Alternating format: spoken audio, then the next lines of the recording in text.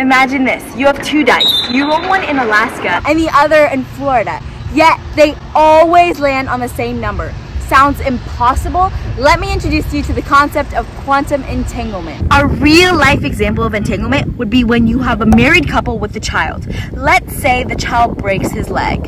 At the exact same time, both the wife and the husband will have a child with a broken leg, no matter how far apart they are. So now that you have an example, what exactly is quantum entanglement? Quantum entanglement is a concept in quantum mechanics that is saying doing something to one can change the property of the other, no matter how far apart they are from each other. In quantum mechanics, particles can exist in multiple states simultaneously, a concept known as superposition.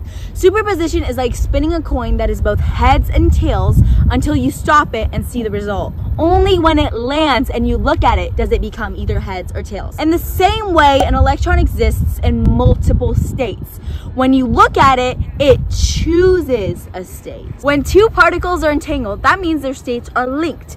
This means that if you measure the state of one particle, you instantly know the state of the other, even if there's a huge distance between them. Albert Einstein referred to this as spooky action at a distance because it contradicted the classical understanding that nothing travels faster than light. In the 1930s, scientists like Albert Einstein and Erwin Schrödinger discovered quantum entanglement. Regardless of the early observation, John Clauser's experiments confirmed this concept, proving that particles remain linked no matter the distance. So the next time you roll the dice, toss the coin, or even spin the wheel, remember, somewhere out there, quantum entanglement might just be at play, connecting distant particles in ways that you could never imagine. It's a reminder that the universe is far more mysterious than we often dare to imagine.